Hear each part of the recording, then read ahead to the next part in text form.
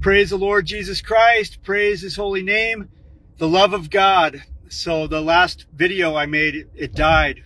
And I'm just going to really quickly go over what the internet connection missed on the love of God, because that's what we need. Is we need the love of God to overcome. We need to love God and hate evil. The Bible says those who love the Lord hate evil.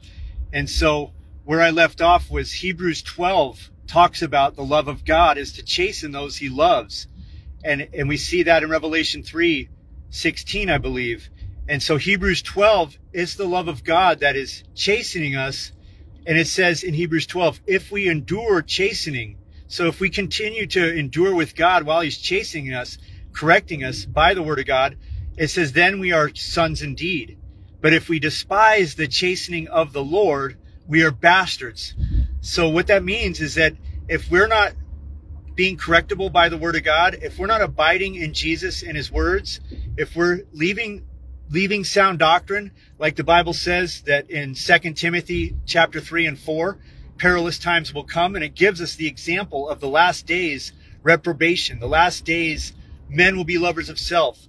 They're not going to be into the word of God. They were going to have a form of godliness, but deny the power therein. It says, from such turn away from, not to even fellowship with them who are not walking uprightly with the word of God.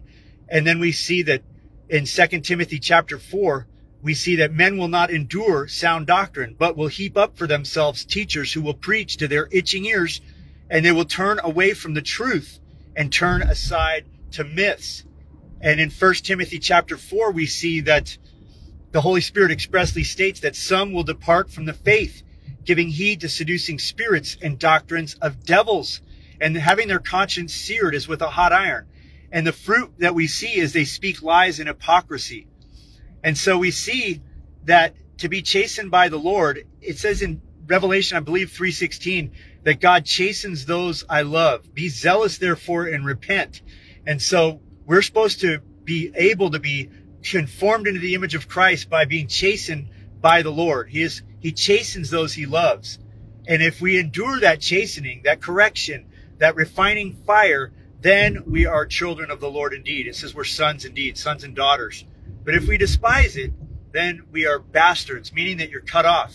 And I went into John 15 on how Jesus preached that if we abide in him, we will bear much fruit. Apart from him, we can bear no fruit. We can do nothing. If we abide in him, we're going to bear much fruit. And what do we see in John 15?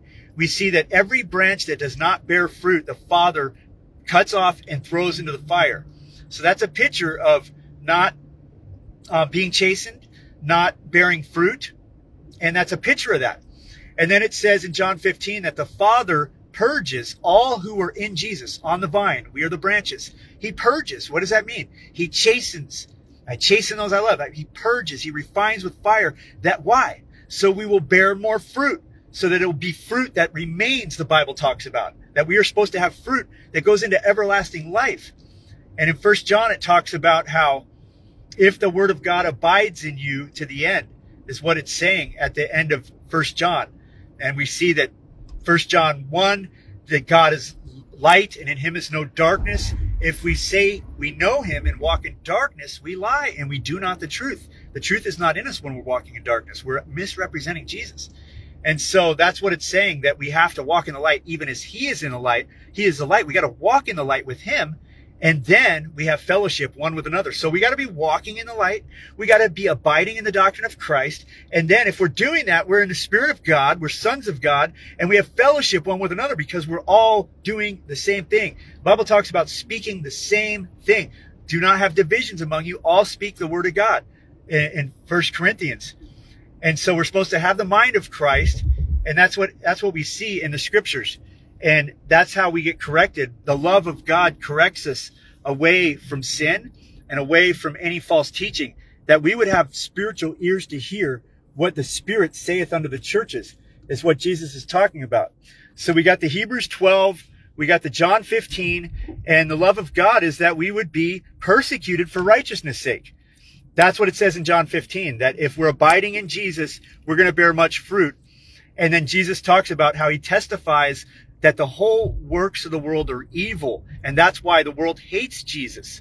Okay, and then he says that we are not above him, in John 15, and that if they've persecuted him, they're going to persecute us. So part of the chastening, part of the coming out of sin is that you're no longer partnering with it. And now you're going to get persecuted for preaching the very words of Jesus. So praise God. So Hebrews 12 is very clear that God is going to shake everything to see what is built on Christ. If it's not built on Christ, it's going to fall away in these last days. And in your walk with God, your walk with God has to be following Jesus, has to be abiding in the Word. You have to receive sound doctrine. You have to overcome sin. And you do that because you love what Christ did for you. You love that God gave us Jesus, who never sinned and went to the cross for us.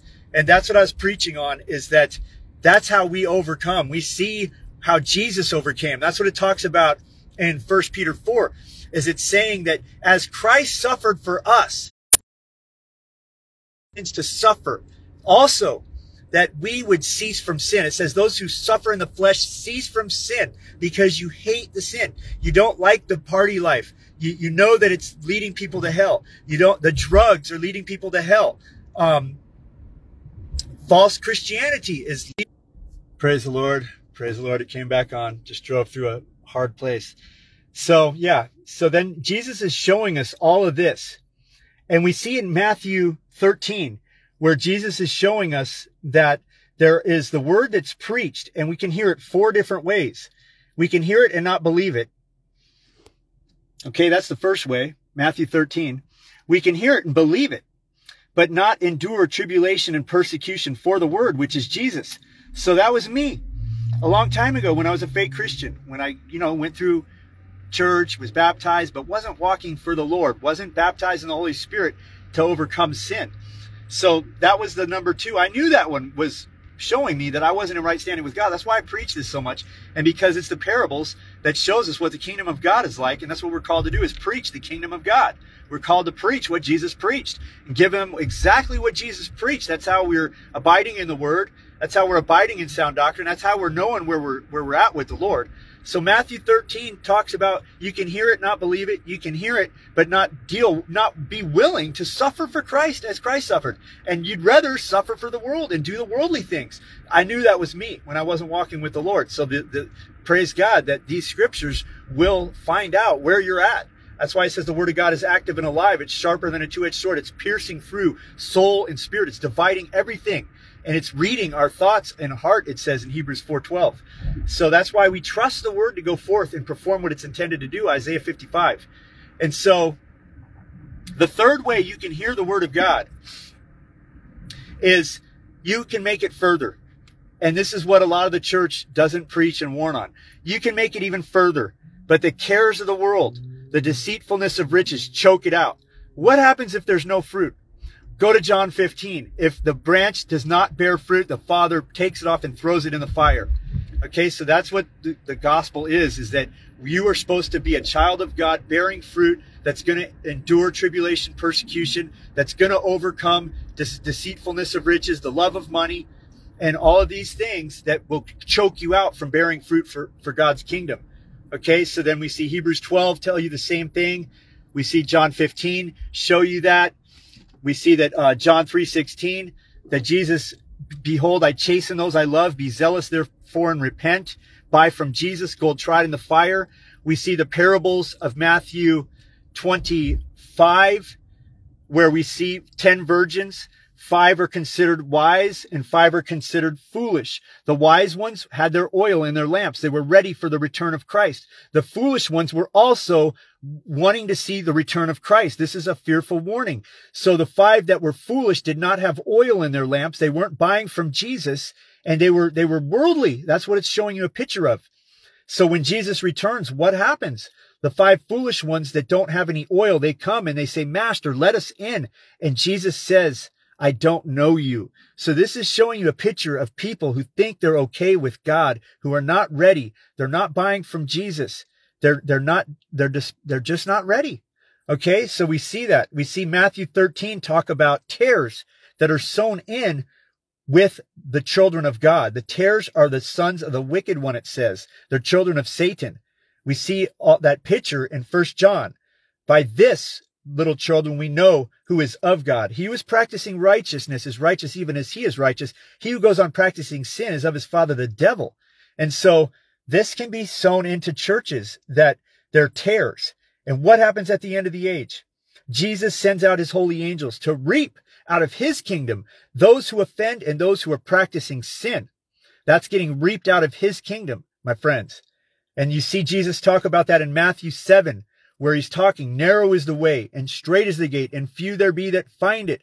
There's fewer people going the narrow path. That's the gospel. That's what we're supposed to be preaching, so that people will know that, hey, I'm not walking down that narrow path. I'm walking the bar life. I'm walking the worldly life. I'm fornicating. I'm doing all these things that the Bible says does not inherit the kingdom of God. So I'm actually on the wide path. This is why we need to preach this. Okay, so the narrow path, Jesus said, is few going there. But the wide path that leads to destruction, many are going there with. And Jesus talks about the fruit. You'll know them by their fruit.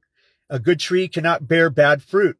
Out of the abundance of the heart, the mouth speaks. So that's how we see if a person is really walking with God, if they're abiding in the word of God, they're living holy, and they're sanctified, and they have a love for the brethren. So God's love is Jesus dying on the cross, resurrecting on the third day. And now we're supposed to love like Jesus. We're supposed to love the brethren. And this is how we overcome. This is how people will know that ye are my disciples, if you love one another, the brethren, the true followers of Christ. So it's not saying that you love the world. I don't know if it got cut out when I was preaching this about 1 John. It says, love not the world, neither the things that are of the world, neither the lust of the eyes, the lust of the flesh, or the pride of life. These are not of the Father. So that's what we're not supposed to love. Okay? We're supposed to love the truth, the word of God. We're supposed to love holiness. We're supposed to love being converted from being fallen and against God into a child of God. The Bible talks about two kinds of people, slaves of sin and slaves of righteousness. So the love of God is to warn us and tell us of all these things. Matthew 7 warns about the judgment, where many are going to say in that day, Lord, Lord, we did all these things. We prophesied. We cast out devils. We did all these miracles in your name. And Jesus said they were not doing the will of the Father. They were practicing sin. Depart, I never knew you. Ezekiel 18 talks about, if a righteous man be righteous his whole life and turns and ends in wickedness, all his righteousness is forgotten. But if a wicked man does wickedness all his life and then turns and does what the Lord wants, basically is what it's saying right there, and does righteousness, all his wickedness is forgotten. And the prophet Ezekiel had to have his face like flint to go out there and preach. God said, make your face like flint. These are a stubborn people. They're not hearing and they're blind. Same thing with Jeremiah. And what did they say to Ezekiel? They said, God's ways aren't fair, that could be the case. And God says, isn't it my way? Isn't it your ways that are unfair? So the love of God is to warn. Jesus warned about hell 42 times. So that is the love of God. He demonstrated it in giving us his only begotten son, dying a torturous death on a cross, that we would follow him. That's what Jesus said. Follow him. Follow him. Praise God.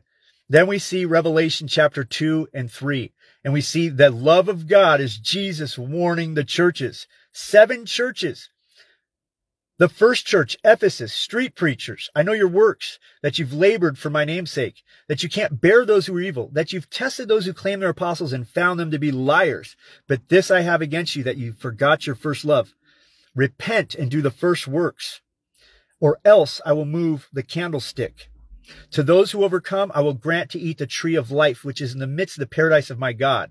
The tree of life in the book of Genesis was guarded by cherubim after they ate of the tree of knowledge of good and evil, which is like basically drugs, wanting to be your own God, wanting to know things, doing drugs to try to find the truth and stuff like that, trying to be a God. That's what the devil tempted Eve with. She ate the forbidden fruit. Adam ate, and we saw the tree of life guarded by cherubim and holy angels. Now we see this tree of life in the book of Revelation, that those who overcome, and Ephesus were street preachers, and they still had to overcome. So they had doctrine. They were rebuking false apostles. They were laboring for the name of Jesus, but they forgot their first love. Maybe their heart grew cold. Maybe they forgot how much Jesus rescued them from, and they weren't ministering and laboring and being long-suffering enough. We don't know, but what we do know is if this is for you, you're going to know that I need to come back to my first love. And Jesus said, to those who overcome, they will eat the tree of life, which is in the midst of the paradise of my God. So there's the first church that Jesus is judging, Ephesus. Known street preachers, having doctrine right. So that's the love of God, that we see that today. The next church, Smyrna, you think you're poor, but thou art rich. Hold fast, let no one take your crown. The devil's going to cast some of you into prison 10 days. Be faithful even unto the death. To him who overcomes, you will not taste the second death. This church thought they were poor, but they were rich. They were being persecuted. It's a picture of a time where we still might be coming into, where people are going to be thrown in jail 10 days, be faithful unto the death. Do not deny the name of Jesus during that mark of the beast time, during this time right now where people are denying Jesus by their works, by their words. And to this group, they have to abide all the way unto death. Okay, my friends, that's the love of God, to give us these warnings so that we can see all the false teaching in the churches that aren't abiding in this doctrine of Christ, and how Jesus is giving us the word of truth that sets us free. John 8:31, Jesus says, if you abide in my word, then you're my disciples indeed. That word abide means to continue with, to continue in his word. And if you do that, you're going to know the truth, and the truth will set you free. You're going to have eyes to see. You're going to have ears to hear what is sound doctrine. Okay. And then he says, the slave will not abide in the house of the Lord forever, but whom the Son sets free is free indeed. And the religious people came against Jesus preaching that word right there, just like we see it now, where the religious people come against the preaching and they don't have ears to hear. And what Jesus said, they told Jesus, we've never been slaves. We're children of Abraham. And that's where we see Jesus say that whomever is a servant of sin is a slave of sin. Okay, now that picture right there, that the slave will not abide in the house of the Lord forever, is a picture that you've got to overcome sin. In Hebrews, we see that if we willfully go on sinning after we've received this, there remains no more sacrifice for sins. So we're supposed to be called overcomers. In fact, that's what the Bible says so many times in Revelation. He who overcomes, he who overcomes. Okay, so the third church, Pergamos, Jesus says the seed of Satan's in there, and the doctrine of Balaam. Okay, the doctrine of Balaam is a last days doctrine where we see it warned in Jude, we see it warned in 2 Peter 2, and now we see it warned right there. So we have the seed of Satan and the doctrine of Balaam, and Jesus points to his faithful martyr Antipas. And he says to those who overcome that he will give them hidden manna, food from heaven like God fed him in the Old Testament, and he will write on him a new name in a stone. And so we see the way of Balaam. What is the way of Balaam? Balaam spoke for God. He only uttered things that God had him utter. Yet the Moabite king made him want the riches of this world, made him want things by promising him money. So this last days doctrine is where churches start off well. They grow a huge ministry, and then they join with things they're not supposed to join, leading the flock into sin. That's what Balaam did, is he figured out a way to speak for God, but still lead people into sin. Once saved, always saved. Even though people are going to be once saved, always saved, who are going to endure all the way to the end, God did not have us preach that doctrine. Jesus said, count the cost all the way to the end in Luke 14. So this is a man-made doctrine that is bringing people into thinking they can go on sinning, yet God judged the people in the Old Testament for fornication, for rebellion of Korah, and the way of Balaam. The madness of the prophet is mentioned. So the way of Balaam is big in these last days. A church might be joining with the big TV stuff. If it's off, if it's not following the doctrine of godliness and Jesus, like what's that Mormon one on TV? There's like a Mormon influenced one where pastors are taking photographs with the Mormon Jesus, who is obviously not preaching the gospel of Jesus. Okay, well, there's so many other cases where people are being given over to fame. That's what Balaam is he wanted the fame. The Moabite king sent out more famous delegation, offering him riches. And he would say, well, I can't go beyond what the Lord tells me. and he would speak for the Lord. So he's a prophet. He spoke for the Lord, yet he still wanted the fame and the money. And that's what we're warned about in 2 Peter 2, Jude, and Revelation chapter 2. Okay, the next church, the love of God, where Jesus is showing us how he's judging the churches.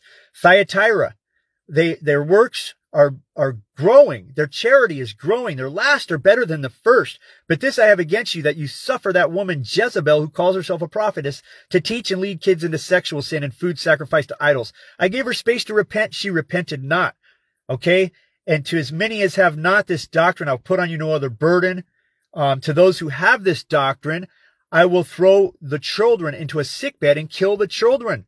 That's what Jesus is saying about this doctrine. Jezebel didn't repent. This doctrine, what did Jesus say about? He said it knows the depths of Satan as they speak. So this doctrine is also they, Jezebel, those who don't repent from this. Okay? To those who repent from this or do not have this doctrine and overcome all the way to the end, Jesus says, I will let you rule over the nations, even as I overcame and broke everything to shivers, and I will give you the morning star. He who has an ear to hear, let him hear what the Spirit saith unto the churches. The next church of Sardis. This church, Jesus says, you think you're alive, but thou art dead. This church could be the mega churches with the light shows, the laser beams, the smoke machines, all of this stuff going on. They've got so many people in there, yet they're dead, Jesus is saying. And Jesus says there's only a few walking in white. Jesus says, strengthen the things that remain. I have not found your works perfect before my God. And then he says, remember the word that's been handed down for you. And then he says, to those who overcome, I will not blot out the name out of the book of life, but I will speak to the Father about you. So how do you overcome? Oh, Jesus said it right there, by preaching his words, because in the Gospels, Jesus says, anyone who is ashamed of me and my words, him I will be ashamed of when I return in the glory of the holy angels. Jesus also says, that whoever denies me before men, I will deny before the Father. Whoever speaks of me before men, I will speak to the Father. So that's what it's saying, is he's going to speak to the Father about you if you start walking in white, strengthen the things that remain, do the will of the Father, just like we see Jesus telling us to do, commanding us to do, and then he will speak to the Father about you, and you will not have your name blotted out of the book of life. So the love of God is to warn. Revelation says your name can be blotted out of the book of life.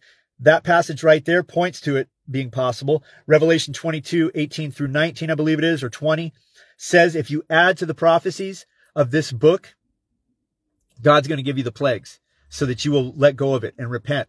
What are the plagues? Well, pestilences. Look at the Old Testament. He will give you over to your false teaching, and he will give you the plagues, and you will have to see that God's chastening you. Okay. Now, if anybody subtracts from it, pulls away from it, you will have your name pulled out of the book of life. Okay, so there's a serious warning right there. We see the warnings in Hebrews. We see the warnings there that we have to overcome. We have to walk in white. We have to be in sound doctrine. We have to see that, oh, the love of God is Jesus showing us what sound doctrine is and rebuking all this other false doctrine so that we would be upright and walk in the truth, walk in holiness, believe all the word of God. Revelation chapter 3, the next one, Philadelphia. He that is holy, he that is true, he that hath the key that opens and no man shuts, and shuts and no man opens. So Jesus is the door. He's the only one that opens the door and shuts doors. That's why we follow him. Okay. Jesus says, I know your works, that you've labored, kept the patience, have not denied my name, and have a little strength. Behold, I will cast those who say they're Jews, but are the synagogue of Satan, before your feet, so that they will know that I have loved thee. It's another picture of judgment. If you have eyes to see that there is that reaping in Matthew 13, 41 through 43, there's the reaping of the holy angels coming out to reap out of God's kingdom, everything that offends and practices sin. Just like Matthew 7, 21 through 23, those who are being cast away are those who were practicing sin, even though they were claiming they were doing all these works, and they might have been by faith, because the word of God is by faith. But yet, if you turn and start living in sin, remember, Ezekiel 18 says, all your righteousness is forgotten. Okay, so this church was abiding in everything. They were laboring. They were doing all these things. And this church out of 7 is being told that they're going to be protected from the hour that's going to come try the whole world. That final testing. Read Hebrews 12, the great shaking. Read Isaiah 24. The whole earth is going to shake like drunken. It's going to shake because God is removing everything that is not held to him. That's what the last days is all about, and the judgments of God are all about, is what is abiding in Jesus, what is going to endure to the end. Okay, so this church in Revelation, Philadelphia, two churches that weren't really rebuked, but they still were told to overcome. This is not a pre-tribulation church, in which a lot of the pre-tribulation false teachers, because it's a false teaching, saying that we're not going to endure this stuff. Well, that's how all who live godly in Christ Jesus shall suffer persecution, says the Bible. All who desire to live godly in Christ Jesus. So persecution, read 2 Thessalonians chapter 1. The manifold tribulations and persecutions that you suffer are proving that you're sons of God. And then Christ comes back in flaming fire with the holy angels to judge those who know not God or obey the gospel of Jesus Christ. All of this all fits together. I'm so in love with the Lord and his word, and the love of God is to warn his people about these judgments. Okay, so this church in particular right here, they're not going to endure. They're going to be protected, is what I get from this. But it's not a pre-tribulation rapture verse, because he says, to those who overcome, I will make you a pillar, which is in New Jerusalem, which is going to come down from heaven. Okay, so they're told to still overcome. How do you overcome if you're raptured? Basic. Be converted like a little child and just receive it like a little child, and be able to rebuke these false pastors that have everything a lot right, but they're telling you you're not going to have to go through these things that are coming upon us right now. Give them the scriptures. Praise God. So the Laodicean church, this is the one where they think they're rich. And Jesus says, you think you're rich, but you're actually poor, blind, naked, wretched, and miserable. Jesus says, I counsel you to buy from Jesus gold tried in the fire, that you may be clothed in white, that the shame of your nakedness be not exposed, that you may have eye salve to see. Behold, I chasten those I love. Be zealous therefore and repent. I stand at the door and knock. If anybody will open, I will come in and sup with him, and he with me. And then he says to those who overcome, I will grant to sit on my throne, even as I overcame and sat on my Father's throne. How did Jesus overcome? He overcame by going to the cross. He saw he knew what was coming. He said, Father, take this cup from me. He sweated blood. He knew he was going to be punched in the face. He knew he was going to be whipped, marred beyond human recognition, that he would be crucified. And he saw it, and he walked toward it for the love that he has for everyone, that they would hate their sin and love him for doing that. He rose on the third day, and that's the love of God, my friends. And Jesus says the love of God is he chastens those he loves. Be zealous therefore and repent. And that's how we overcome. We hate that sin that can beset us.